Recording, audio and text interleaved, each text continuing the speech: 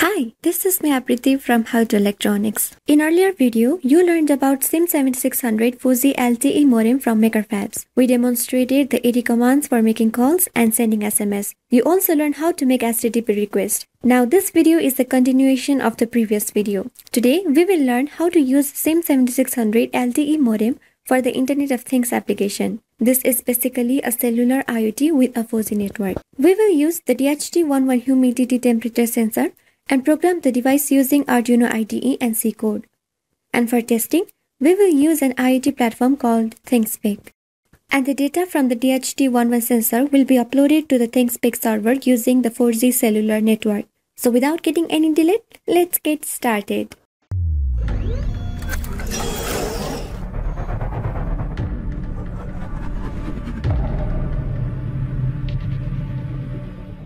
Do you want professional PCBs like this one that looks so good? Then use the service of NextPCB. You can select the board size, any solder mask color that you want, including something like red and green. You can select the thickness, and the PCB could be from 2 up to 20 layers for more complex design. The finish quality is so good, and if you want better connectivity, you could also select some gold finish for the pads.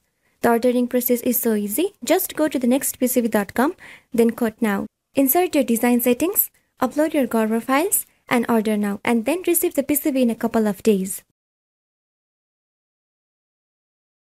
Welcome back again. This is the customized board designed using SIM7600 𝗲𝗍 LTE modem and Atmel microcontroller called as Arduino 0. This model can be used for 4G IoT applications including call, SMS, and also a 4G access to PC or Raspberry Pi.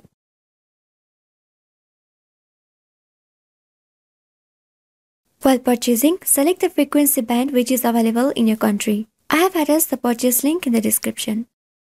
Let's see the board details now. At the center of the board, there is a SIM7600E version of the 4G module, which is also the main part of the board. This is an LTE SIM chip from Atmel, which is 32-bit and called as Arduino 0.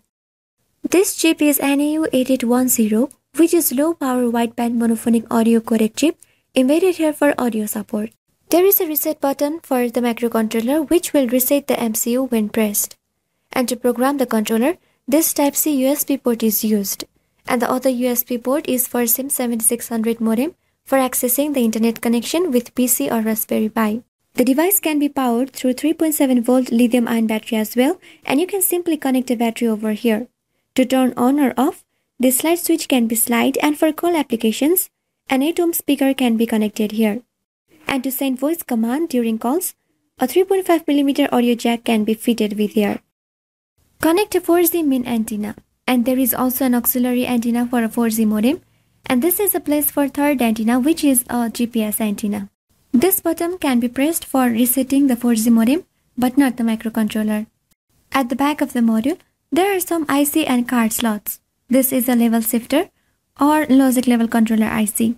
You can use any 2G, 3G, 4G SIM card and insert it in the slot. There are two SD card slots. One I used for LTE modem and the other one is used for microcontroller. There are input-output analog digital pins for connecting external sensors, same as Arduino pins. To make this module ready for working, first connect all the 3 antennas, which include 2 GSM antenna and 1 GPS antenna. On the back side of the module, insert a 4G SIM card. Remember the direction of the SIM card by seeing this symbol while inserting. Now let's set up the hardware for the project. We will take the 𝗣𝗿𝗀𝗰𝗿 sensor as an example here. You can use any other sensor whatever you think is best. So connect the VCC and ground pin of the 𝗣𝗿𝗀𝗰𝗿 to 3.3 volt and ground pin of the board. Then connect the signal pin to the D3 pin of the Arduino 0 board. Now take a Type-C USB cable and insert it into an MCU port. A green LED will indicate the power, and you can slide the switch to turn on the module. A green LED will indicate the power, and you can slide the switch to turn on the module. When the modem requires a network, it will show a blue LED turned on and also a small green LED blinking. Now it's time to set up the Thingspeak server. So visit thingspeak.com and create an account here. Then go to the channel and create a channel. Give the channel any name such as 4G 𝗣𝗿𝗀𝗰𝗿. In the field 1 section, give temperature, and in field 2 section, give humidity. Slide down and save the channel. Now go to the API key section and copy the right API key. This API key will be used in the code. Let's move to the coding part. The first thing you need to do is to replace the API key in this line with the API key that we copied. Now in this code, you need to add the DHT11 library. This line defines the reset, power key, flight key, and also DHT sensor pin. Under the setup function, we initialize USB begin function to read data on the serial monitor. And we also set the input-output pins. Using these 80 commands, we will establish the HTTP connection and send the data to the server. You need to change the APN here in the 5th line with the APN of your cellular network. Under the loop function, we are sending the string data to Thingspeak server using the API from Thingspeak. And these are the set of commands to establish the connection and post data with the HTTP request method. You can get this code from the link in the description. From Tools, select Arduino 0 with a native USB port.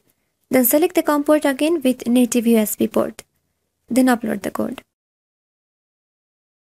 Let's do the testing part now. For that, open the serial monitor. So if everything goes fine, that LTE modem will start sending the data to Thingspeak server. All the stepwise processes can be seen in the serial monitor screen, and the controller read the DHT11 sensor data and post it to the Thingspeak server with the HTTP post method. Now you can go to the private view of the Thingspeak server. Here the data is posted after the interval of every 15 seconds.